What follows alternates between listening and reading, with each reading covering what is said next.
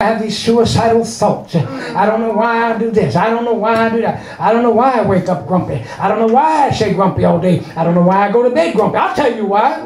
Because you allowed the devil to steal your dream. That's why. Don't be patty caking. If you want praise him, praise him. Amen. Hallelujah. Don't let the devil steal your dream.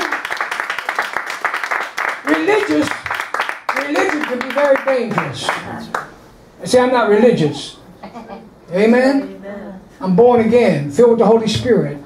Amen. I'm a Christian that loves Jesus. Religion will kill you. It's a letter of the law in many cases. Amen? It makes you bitter. It makes you sour. It makes you self-righteous. Makes you grumpy. No dream in religion. We're talking about Christianity here. Talking about a risen Savior. Hallelujah. Dreams, your mind and heart should be filled with dreams. I don't care. We already see it. It doesn't matter the circumstance. Doesn't matter the situation. Don't matter if you're in a dungeon. Don't matter if you're in a prison. It don't matter if you're in the pit. What matters is you don't lose your dream and you use it for the glory of God where you're at, when you're there, and God will honor it and prosper it and bless it and multiply it. For your good and His glory. That's what a dream does. Amen. Things don't have to be perfect for you to have a dream. You'll never have a dream. Well, this has got to be done. That's got to be lined up. We got to have plenty of money. We got to have a lot of advertisement. We got to just go dream. Go be a soul winner. Be conscious of souls. Be conscious of the lost. Be conscious of the bleeding and the hurting. Amen? Amen. That's a dream right there. He that winneth souls is wise. What are you doing on your job? What are you doing in your workplace? What are you doing in the school? What are you doing in the supermarkets? What are you doing in all these places that you go every day, day in and day out, where you buy your gas, where you do your shopping? Do they know you're a Christian? They know you're a dreamer? They should. Amen. Are you embarrassed? Are you ashamed of the gospel? The Bible said we're not supposed to be ashamed of the gospel because it's the power unto salvation to them that believe. Amen? Amen. Hallelujah. Just make sure that your dream is not all about you. Make sure your dream is about everybody else but you. And God will make sure that you can share in that dream. Amen. Amen. Amen. You got to be unselfish. You can't be self-centered. Amen? Come on. Amen. And one thing that'll kill a dream, it'll never get off the ground, is pride. Pride. God's looking for humility. Amen? Humbleness. And if you got that going for you, you're halfway there. God will elevate you. He'll lift you up. Because after all, He wants you to fulfill the dream that He put in your spirit. In your spirit. Every one of you.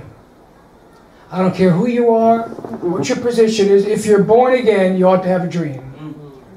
Say, well, Pastor, I had one once. Get it back. Take it back. The violent take it by force, the Bible says. You just got to fight for it sometimes. You let the devil take it from you, steal it from you, lie it away from you. Get it back. Say, well, I really never had a dream. Get one. Because you're dead inside without a dream. Without a desire for the glory of God. You're dead. You're just existing. You wake up, you do the same thing. You go to bed, you get up, you do the same thing. Over and over and over. A dream can change all that. A dream can change. I'm not saying you got to go so far out of the box. Just move a little. Amen. And watch and see what the Lord will do. A little in the hand of God goes a long, long way. But you got to give Him a little. Got to give Him a little. And you know what? When I look around this congregation, I thank God I see a lot of faces that have dreams. I just want to encourage you to keep dreaming. And for you that have your dreams stolen or put on hold, or maybe it's in the ash pile, woo, we got a verse for you. Amen? We got a verse for you. Praise the Lord. The Bible talks about it in Isaiah chapter 61, part of verse 3. It says, God will give you beauty for your ashes. Hallelujah. Amen. Some of you feel like you're crashed and burned. Your dream crashed and burned. You're just muddling through. Just trying to survive. Trying to get by. God's better than that. You're better than that. God's bigger than that. Let Him be bigger in you. It ain't about survival. It's about conquering. Hallelujah. Don't look at me like that. Doesn't the Bible say you're more than conquerors, but through Christ Jesus that strengthens you? Amen. Ooh, hallelujah. Then it goes on to say that He will give you the oil of joy for mourning. Some of you have been mourning over your dead dream too long. Jealous of others that are fulfilling their dream in Christ, while you're being passed by. Do it right. Humble yourself. Be meek. Take the lowly place. Let Him exalt you. And your dream will be resurrected. And you can be happy and joyful and have the joy. Hallelujah. The oil of joy. Instead of a spirit of always grieving and mourning and being depressed and sad and all these things that you don't have no business being in the first place. Amen? Amen. Hallelujah. Whose report are you going to believe? You're going to believe the report of a doctor, a lawyer, or what? Or the report of the Lord, the Word of God. Hallelujah. That's what it takes. It takes faith. You can't even begin to have a dream without faith. You can't even begin to do anything for the Lord properly without faith in Him, trusting Him, knowing that He is the captain of your soul. Amen. He's running this ship. Amen. Amen. Hallelujah. Then it goes on to say, He'll give you the garment of praise for the spirit of heaviness. Are you heavy today? Have you been walking around life just heavy laden, burdened, feel overwhelmed? Pressure's got to you. You don't feel no joy, no peace. You're just hoping, oh Jesus, hoping He come today, Lord. I do too, but it's not because I can't hang on. Because I long to be in heaven. If it's perfect timing, then come, Lord Jesus. But if there's still more work to do, let me do it joyfully. Amen. Let me do it triumphantly. Let me do it with the joy of the Lord that is my strength. Let me put on the garment of praise for that spirit of heaviness. Amen. So what's that tell you? That tells me that God don't want you sitting in the ash pile. God don't want you mourning. And God don't want you to wear the garment of heaviness. That's what it tells you. So resurrect yourself. Resurrect your dream. Resurrect your life.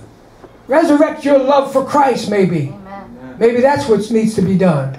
What does He say? Come back to your first love. Do your first works all over again.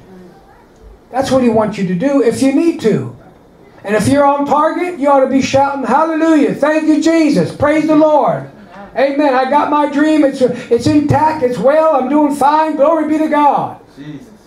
But guess what? One day, what we've all, as true Christians, have been waiting for, that final dream is about to happen. For all of us, that final dream is about to take place. It's called the rapture. Hallelujah! Hallelujah. Keep dreaming, church. Keep dreaming. Amen. Work your way through. Fight your way through. Do whatever you have to do to get through in the name of Jesus, because He's coming soon and you will not regret it. Hallelujah. That you dare to dream a dream. Amen. Just watch out for the dream killers. Dream makers and dream takers. Remember, watch out for the dream killers. Watch out for the devil and watch out for jealous people. Amen? Let's stand as we close with a word of prayer. Hallelujah. Hallelujah. Thank you, Jesus. Amen. Ooh. Ooh. Can't dream a dream without being born again, without being in Christ Jesus. Amen. Hallelujah.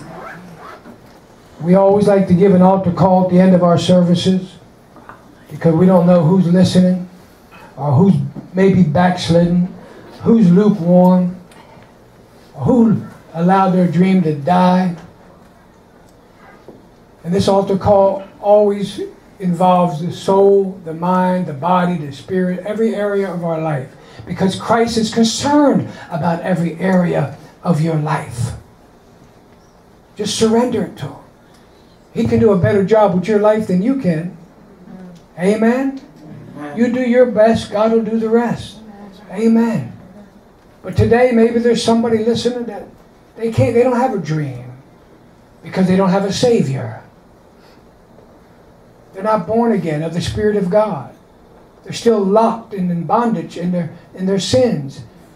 They can't have the joy of the Lord and the oil of joy for their mourning. They're still mourning because they're not saved. That's who we want to approach to today. And that's what every believer here today should be praying for. Lord, touch those that are listening. Amen. We may never see them until we get to heaven because we're on the other side of that camera.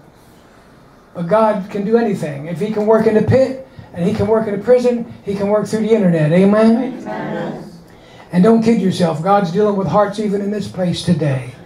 Amen. So while your heads are bowed, eyes are closed, if you need to pray this prayer of salvation or rededication or God resurrect my dream, let's pray it together. Say, Heavenly Father, I'm coming in Jesus' name. I ask you, Lord, save my soul and make me whole. Lord Jesus, forgive all my sins. Come into my heart. And thank you, Lord, for hearing and answering my prayer. Lord, forgive me for allowing my dream to be stolen or to be in the ash pile. Today, I ask you to help me to resurrect my dream. That I can dream the dream of souls being saved, bodies being healed, people being delivered from the grip of Satan and his dark kingdom.